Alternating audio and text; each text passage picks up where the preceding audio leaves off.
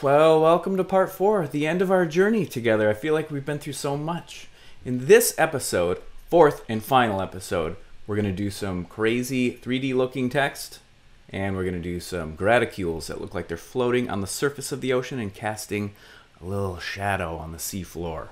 And now to frame my map some more, I'd like to add a latitude-longitude graticule, or grid. So I'll add data, I'll choose my graticule, and by default, in 3D, it helpfully is draped on the surface of the seafloor. Very cool. Let's make this a nice deep blue shadowy color. Let's make this a semi-transparent blue. And in the structure tab, we'll duplicate this and make this second one a little thicker. So it's a little fuzzy, like a shadow. Which means it's just begging to have a version sitting on the surface of the water. So I'll add that layer a second time, this time in the properties. With the elevation tab selected, I'll choose an absolute height of 0, so sea level. Now our graticule lines float on the surface of the water, and we can just make them semi-transparent white.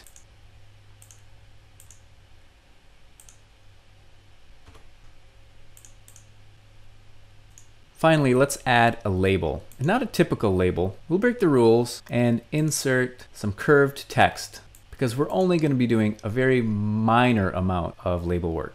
I'll press my button twice and drag an arc. Double click to complete the line, and we'll call this the Salas Ridge.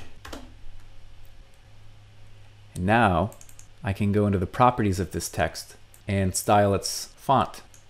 I'll choose Century Gothic, and I'll make it bold and italic.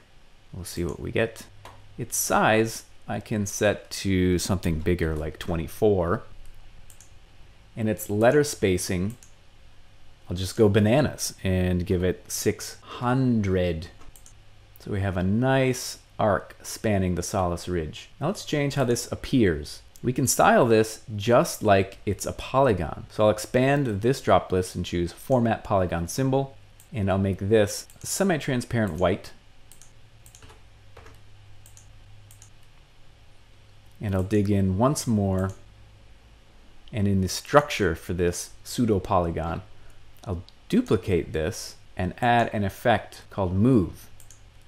And back in the Layers tab, I can choose this bottom version and give this my shadowy blue color, a little bit more semi-transparent, and with the Move effect, I'll push it down. Offsetting it slightly from its surface. Now we have text that appears to be floating on the water, pushing shadows down to the seafloor. Now to label the other trench, or ridge, I'll choose Control-C, Control-V to duplicate this text. Move it over to the general position where I want it. If I right-click, I can edit the vertices of this text and change the orientation of this curve.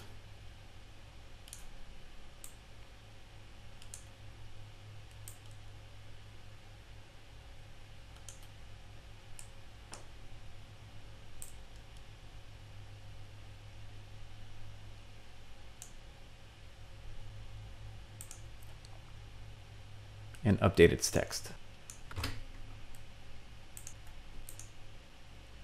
And now we have a pseudo 3D map of the Salas and Gómez Ridges in the Pacific Ocean.